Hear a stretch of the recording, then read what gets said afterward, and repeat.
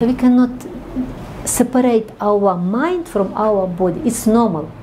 It's normal. It is for just for normal, healthy, psychologically healthy people. But it is just happened that your mind adopted a wrong relationship with the food. But if it would not be wrong relationship, you would not gain weight. So yeah, after 6-7 months, of course, it's not only gastric balloon. Together with psychotherapy, we have very good chance to, it's enough time to change your relationship with the food, to change your eating habit. You know that habit is not changing in one day. So I would say balloon is not just balloon, is not enough to have a result. So combination of the psychotherapeutic work is important. Okay, psychotherapy, there is no side effect, only positive. Because the way how psychotherapy is said, that with each session, patient is becoming happier and happier. Weight loss surgery is geared towards people who are actually obese, so BMI of over 30.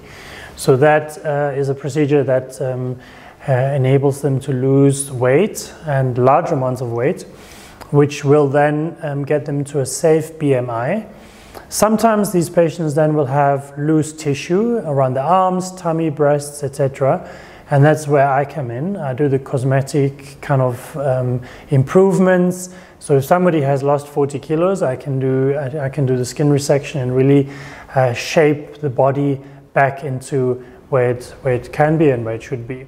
The problem with a crash diet such as that one is, at some point you might be invited, let's say, to a party, and all that's available contains carbohydrates. The minute you have a taste of something that you've been forbidding from yourself is when now it opens the Pandora's box for you to start eating even more, because you've not had a taste of that carbohydrate for so long.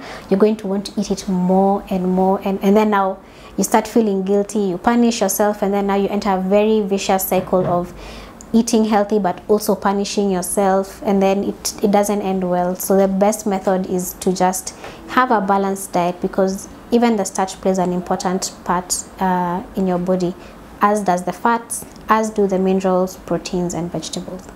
We have two types of the balloon. There are some balloons which we put endoscopically.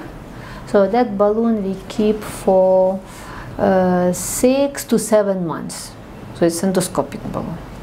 And there is another balloon which we keep for 4 months, but patients swallow that balloon. So that is the difference. Balloon is taking space of the stomach and protecting you from feeling of hunger. So even if patient feel like to overeat, there is no space. And meanwhile, and I'm always encouraging my patients who went through gastric balloon to go through the course of psychotherapy. Cosmetic surgery itself is not really ideal for losing weight, although obviously with some of the procedures I do, you do lose a substantial amount of weight. For example, liposuction, it can be up to 5, 6, 7 kilos. Tummy tucks, also removing many kilos of tissue, fat and skin. But most of my patients ideally should be close to a safe BMI of definitely less than 30. In order for me to shape their bodies. And shaping the bodies is really what cosmetic plastic surgery is all about. Post-bariatric surgery, so it is reconstructive, because if somebody has lost 30, 40, 50 kilos, then often the skin is so loose that the skin hangs down like very baggy clothes, and patients really don't feel comfortable. In those patients, the post-bariatric surgeries that we do often is the tummy tuck, so reducing the loose skin around the tummy and the waist, even a back lift, so that's resecting the excess skin on the back, and also lifting the buttocks up because they become saggy as well, enhancing them as well with a bit of fat.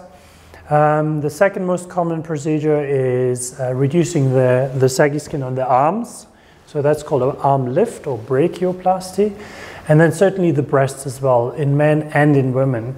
So in women, often the weight loss surgery there causes very droopy and empty breasts, and that can be made pretty again with a breast lift, maybe fat grafting, also breast reduction. Gastric balloon complications.